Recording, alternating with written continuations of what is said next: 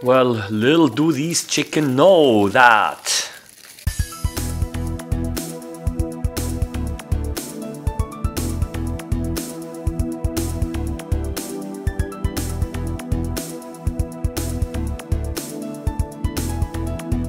we only feed them so that we ultimately can kill them to have fried chicken. Well, but luckily still one chicken gave me a little feather here, which I'm going to put under the microscope, and it goes into my little plastic container. And back home I make a mound, and I'm using now vegetable oil because chicken feathers are hydrophobic. They do not really like to get in contact with water very much, so an oily substance like vegetable oil is very suitable here. Cover glass goes on top, and then, well, there's a little bit too much oil here, so I'm trying to soak it up with a little bit of tissue paper. It doesn't work quite well because capillary action is not very strong in oil. But in any case, everything goes under the microscope, and this is now what I see. There are many little so-called barbs in the chicken feather. Well, that's actually not the correct way of saying it.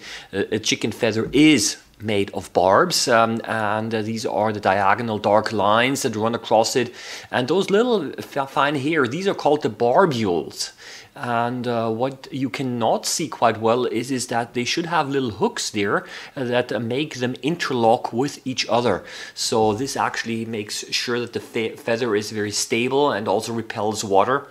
And because everything is covered in grease, water really does not get in contact very well with the feather. There's a lot of air in there as well, and this means that actually water runs off very easily from the animal, and this of course also protects it not only from getting wet but also from getting too cold.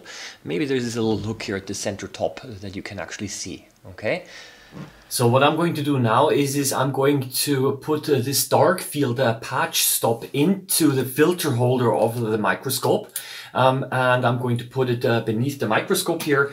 And the reason is because I would like to now see the feather in dark field, and this means that I can see the feather now bright on dark background. It also looks very nice.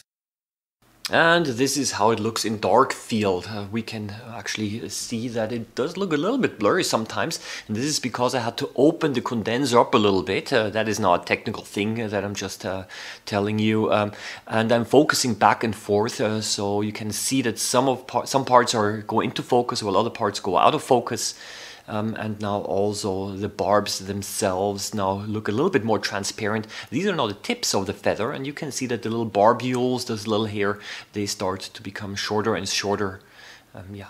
And you can also see that there is a little bit of dust in the background. That's actually one of the general problems with dark field. It's again a bright field image here. Dark field is very sensitive to dust, and if there is anything on the slide, then you can immediately see this light up very, here example, you can see it light up very well on the dark background. Okay, but I think this is it. I hope you enjoyed this little exploration of the chicken feather. I wish you a nice day, and of course, as always, happy microbe hunting. Bye-bye.